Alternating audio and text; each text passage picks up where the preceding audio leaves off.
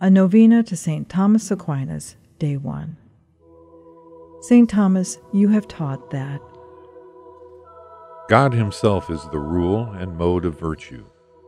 Our faith is measured by divine truth, our hope by the greatness of his power and faithful affection, our charity by his goodness.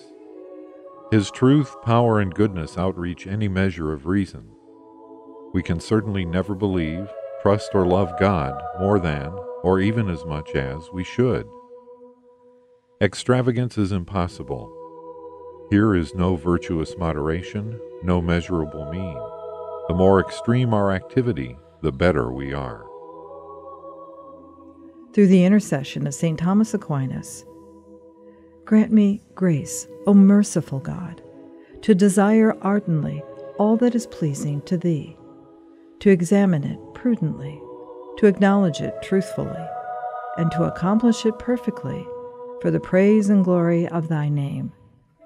In particular, please obtain the favor I ask during this novena. Grant me, O Lord my God, a mind to know You, a heart to seek You, wisdom to find You, conduct pleasing to You, faithful perseverance in waiting for You, and a hope of finally embracing You. Amen.